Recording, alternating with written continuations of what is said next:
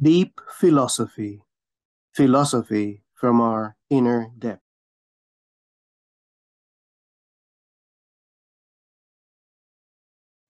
Hello, Agatha.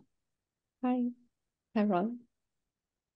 You participated recently in a session, in a contemplation session of deep philosophy, on a text contemplation it was, on a text by Karl Jaspers. And Karl Jaspers was an important thinker of the 20th century from Germany, and he was both a psychiatrist and philosopher.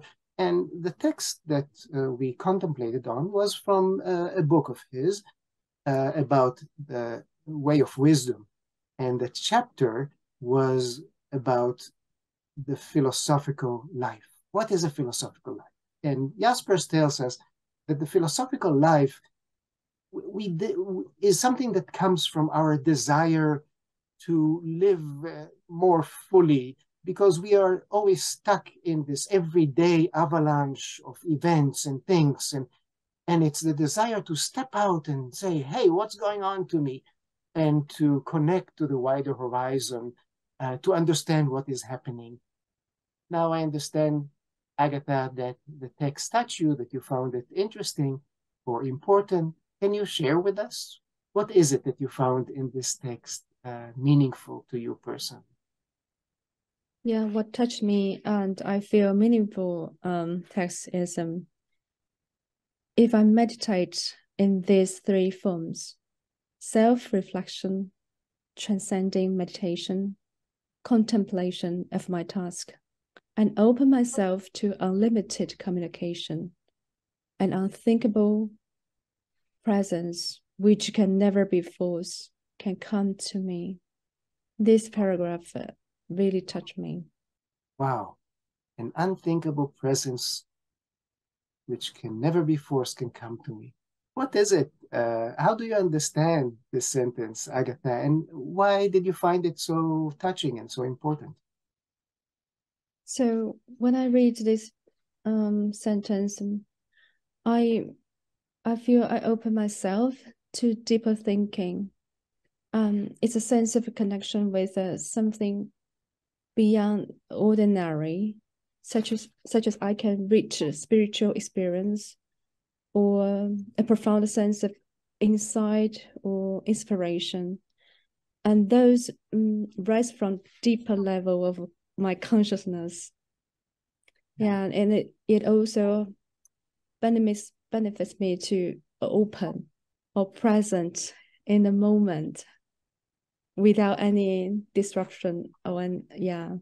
So I think this approach has helped me pursue a philosophical life as well.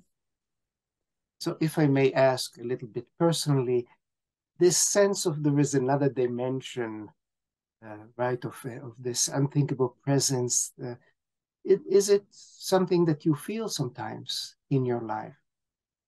Yeah, because lots of barriers in life, and also we experiencing some crises, so lots of difficulties. So those are distractions. So when I do contemplation, I can go to my inner world to listen to my inner voice. Yeah. So there are moments in your life where you can go back inside, detach yourself from this involvement in the world, and have a meaningful experience. Yeah. Interesting. Is there another sentence that you find meaningful in the text? Yeah, I also choose the second sentence. I think this sentence also has a connection with my first one. So this sentence is, when I return home to myself, I acquire an underlying harmony which persists behind the moods and the movements of the day, which sustains me and does not let me sink into the abyss in all my lostness, confusion, emotional ups and downs. What does it tell you, this sentence, Agatha? So returning home to myself is like a journey inwards, as a process of self-awareness, self-acceptance. And it reminds me of the importance of connecting with my true self. Yeah. So returning home to myself is also about stepping back from eternal distractions and turning into my inner world. So I really like this sentence because it reminds me to connecting with who I am. Yeah. And it also helped me to find out my inner harmony and resilience. Yes, yeah. What is the home when I return home to myself? What do I find in my home, or what do you find, Agatha, in your home? It's my authenticity, I would say. Yeah, it's a kind of who I am. Yeah. So if when you manage to sort of step back from the world and return home, you feel that you are connected and maybe even discover new things about yourself? Yeah, I think so. Yeah. And also listen to my inner voice rather than other suggestions or anything for others.